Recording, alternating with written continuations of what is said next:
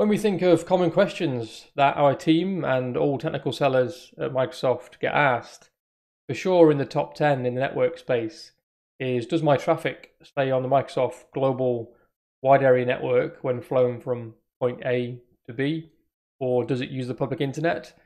Well, the good news is it's an easy answer, and the short answer is yes, and the long answer is yes. And this video is going to unpack the sort of why, some examples of traffic flow, why you might be interested, why would a company care if it used the internet or not. We'll talk a little bit about encryption, and then we'll give a nod to other content related to when users come into the Microsoft network and how much of the Microsoft network you might use in that scenario. So let's zoom into an example global customer. Many enterprises that build on top of Azure put blocks of infrastructure and service usage in America, in EMEA, in APAC, and that gives us a great framework for addressing this question of, does my traffic stay on the Microsoft network? And in my diagram here, I've got a customer that's got virtual network-based things like virtual machines, containers, VNet injected PaaS services, private endpoints, etc. And they've deployed that into a region A in America, region B in Europe, region C in Asia Pacific. And then also this customer's got some PaaS services being used in the US. So that's things like Azure Storage, which is not using a private endpoint. Any other PaaS service basically that's using a public IP. We have the same thing in Europe, and then to bring home the idea that all traffic stays on the Microsoft network, we're going to assume this customer's got their Microsoft 365 tenant data hosted inside of some Microsoft data centers somewhere in the Asia region. So let's zoom in on America. Let's say they've got a virtual network here in America in one of the US regions, and even if this is spread across different availability zones, for sure, we can say that all region traffic there, AZ1 to AZ2, that's definitely stayed on the Microsoft network. When things inside of America, inside of a virtual network, try and access things inside of the same region but on a public IP, that traffic stays on the Microsoft network. Now let's consider some more global scenarios. Let's say this virtual network is peered via global VNet peering to a VNet in a region in Europe.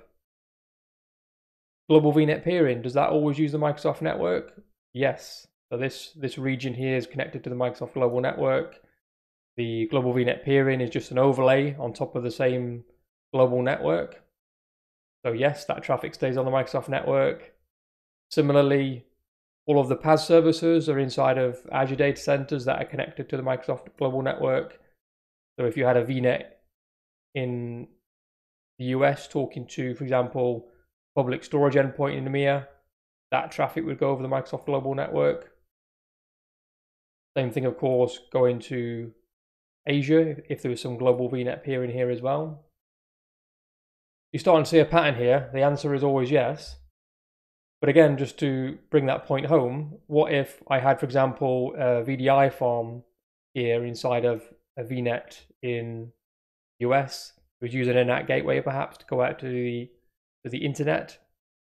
Well, we have to be careful about the use of the word internet there, right? Because if that destination it's going to is a Microsoft public IP, in this case, my M365 tenant inside of Asia, well, this is connected to the Microsoft global network. So is the data center that hosts my M365 data. So this traffic from my VDI farm, my M365 tenant, also stays on the Microsoft global network. You can see for every single scenario here, whether it be Office 365, Dynamics, Power Platform, even things like Xbox, if you had some strange scenario where you've got a VNet reaching out to an Xbox endpoint, this all stays on the Microsoft network. There's no use of public internet here. You then might say, well, that's great, thanks for telling me that. Is there a public reference I can use? The good news is yes, we have a couple of pages where this is documented. And you'll find this information in documents that talk about the Microsoft Global Network as a whole. We could run an entire session on the Microsoft Global Network and talk about how it's the thing that's used to connect all of our Azure regions together, one of the top 2 or 3 largest networks in the world. It's used for everything from Bing to Xbox to Office 365. And inside of this page here, linked to a pretty graphic down there, you'll see here, IP traffic stays entirely within our global network and never enters the public internet. So there's reference point 1. I'll drop the link in the description. Again, here's another page about the Microsoft Global Network. And if we search for public internet, again, so does all traffic using Microsoft services stay on the network? Yes, any traffic between data centers within Azure, Microsoft services such as VMs, M365, Xbox, etc., etc., etc., routes within our global network and never over the public internet. And then it starts to talk about reasons why a customer might care about this. So let's talk a little bit about that. If we weren't using our network that we've built out and acquired cables for and connected routers together, etc., how would we connect from point A to point B across the globe? How do most of the companies that don't have the privilege of having their own network route between those large distances? And the answer is simply you revert back to the network that exists, that's been built out between those endpoints. And that's the thing, of course, that we call the internet, where we have all these various carriers meshed together and they have agreements to pass traffic. There's a sort of layering hierarchy of carriers that do that. So if you were to imagine we were routing traffic from EMEA to APAC and we couldn't use the Microsoft network, what you might find is you pass your traffic to a service provider in EMEA who has to route it to Asia. Maybe they hand it off to a middle ISP here, and that ISP might be the same one or different depending on day of the month or traffic flows or fiber breaks or variables in the region. Maybe they hand it off to a different carrier and then finally it gets to your destination. Again, why would we be concerned about that, or why would we want to use a more native single vendor approach? Well, I've broken it down into 3 of the most important variables here. Not an exhaustive list, but it gives us some good talking points. And one is security. Now, for sure, most customers, when they send data between these endpoints, they will have application level encryption, sort of certificate-based TLS, etc. But for that security in-depth approach, there are some customers that want it and some customers that are regulated to have it, have a more defense in-depth approach. And if you imagine you've got these carriers that hand off traffic to each other, when you scrape below the surface, you realize it's happening in rooms like this. And the sort of quality and security of these rooms will vary based on carrier, based on location. And the main concern here would be some sort of man-in-the-middle attack. So if this facility was compromised, somebody could plug a laptop in and with the right information about tracking down source and destination, it's feasible to imagine being able to sniff packets. In reality, it will be very hard to do, but that will be the concern there. And if you know it's happening on the Microsoft network, and we've put the controls in place to hand off traffic from cables that we've acquired, vendors that we've worked with, the locations where we've decided to put our routers, there's obviously a greater degree of assurance for the security of that traffic. And we'll talk a little bit about encryption in a second, because that's also an important point and quite related. You also have to think about performance. If you end up using an internet-based path, then you are at the mercy of how the internet is being routed at that particular point in time. So you might hand off to a carrier in Europe, and who's to say they're going to end up routing the traffic using the best possible path for latency across the world? The internet generally works based on metrics, not just about performance. It could involve cost and reliability and what paths are available at that point in time, and there's no assurances there. So at Microsoft, we want to be in control of our own destiny. So we've acquired the links. And if we want to get from point A to point B between our data centers, obviously it's in our interest to make sure that we have got the best, most performant paths available in terms of latency. And you can go and check out some external reports from companies like Thousand Eyes that certainly validate that assertion. And also, it's not just about performance, it's about reliability. So you might have good latency on a Monday morning. What about on Black Friday? What about on Christmas Day? What about when there's an explosion in capacity? What about during COVID, etc., etc.?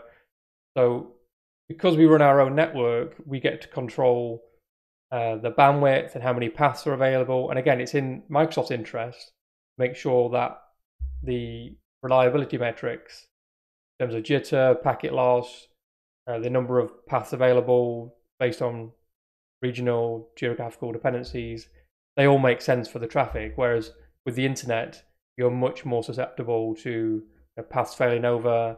And generally speaking, those reports that I referred to before, the Thousand Eyes reports, will back up the fact that you get better performance in terms of jitter and packet loss on the Microsoft network as opposed to using the internet.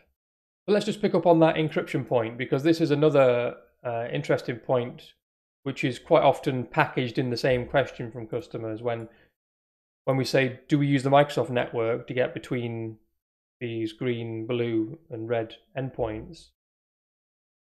We might also want to ask, well, yes, I'm encrypting my data at the application level, but what about encryption in transit at the network level? And this is where we can start looking at some documentation around encryption of data in transit. So if you work in networking, you're probably familiar with the concept of MACsec encryption. So if you have a link between two routers, if those routers at either end are configured in a certain way, they can encrypt traffic transparently at layer 2, and all information that runs on top of that will be have that assurance provided by that.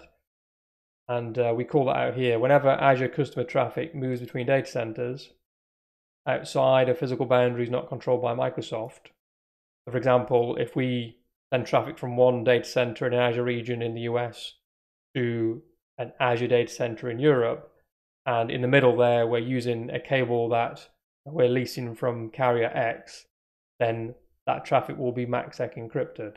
You might have your certificate-based encryption at the application level, and then you have wire-level encryption provided by the Microsoft routers at either end of that physical or logical cable. So you have that sort of defense in depth or double encryption. And as it says here, this is on by default. Can't turn it off. It applies to all Azure traffic within a region or between regions when it leaves the Microsoft controlled facility. So that's another part of the question in terms of the Microsoft global network, and definitely one to have in your back pocket of knowledge when designing these global network topologies. The last thing I wanted to mention here is, well, you get into a similar conversation area here when you start to add users into this picture. So what if I had a user down here that's in the green category? It's a user in Singapore, for example, coming into the Microsoft network, let's say just via normal internet access, and it's trying to hit a public IP of something hosted here in the US.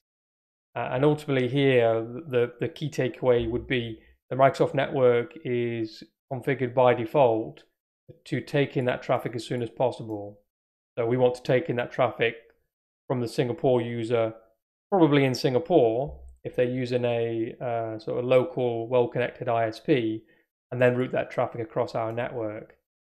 This is an entire area in itself, which is worth exploring if you're researching these things. And probably the best resource to go and get a deep dive on that would be this routing preference video by John Saville. So there's a toggle in Azure where you can change public IPs from the default, which is what I just described about taking in traffic near the user. That's called cold potato routing informally in the network industry. You can flip that toggle to have hot potato routing, which would be Microsoft sort of takes that traffic in nearer the destination that you're targeting. But go and check out this video from John. He does a great video of explaining it, and as you can see, he goes into the detail of having these global topologies and POPs and internet, etc., etc. Anyway, I hope you found that useful. The key takeaway is when we get asked this question, often by security folks, does my traffic stay on the Microsoft network? The answer is a resounding yes.